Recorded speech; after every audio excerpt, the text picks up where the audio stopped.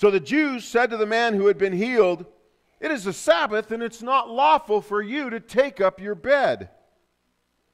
But he answered them, "The man who healed me, that man said to me, 'Take up your bed and walk.'" And they asked him, "Well, who was the man who said to you, 'Take up your bed and walk'?"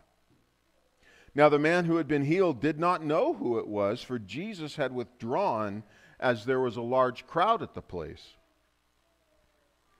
This man does what Jesus says, picks up his straw mat and leaves.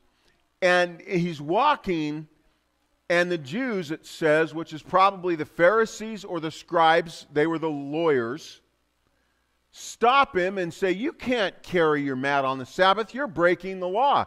That came with pretty stiff penalties. This man's response could have been, "I was healed, and that man told me to do this, and since he healed me, I'm doing what he said." But instead, we get a flavor that all he wants is not to be the attention of these guys, so he blames it on the guy that healed him, even though he doesn't know who that was. He isn't giving praise to Jesus. He's not giving thanks to God. He's saying, "It's not my fault. It's not my fault."